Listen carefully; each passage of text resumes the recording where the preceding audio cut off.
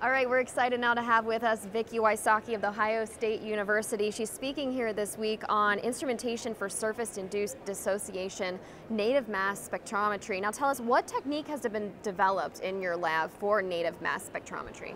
So the technique that's really unique to my lab is the use of collisions of ions with surfaces, large protein complexes with surfaces, to cause them to come apart in a way that tells us how the different protein subunits are attached to each other. So surface-induced dissociation, native mass spectrometry.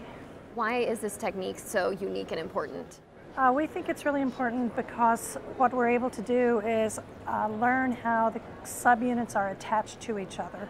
And that's something that you don't really get with other techniques. With the common commercial technique, which is collision-induced dissociation, you actually unfold one of the proteins and just get a highly charged unfolded monomer and the leftover piece.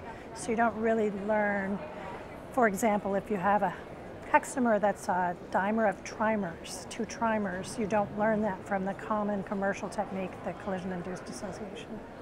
What are some of the challenges that you're currently facing, and do you have solutions for them?